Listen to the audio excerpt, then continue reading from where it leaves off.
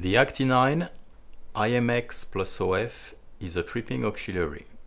It is usually operated by a normally open push button to trip the associated circuit breaker. It is also equipped with two contacts to report the confirmation of an open or closed status of the circuit breaker. The cabling of the iMX+OF is printed at the side of the product, along with its mounting instruction and the naming and position of its various terminals.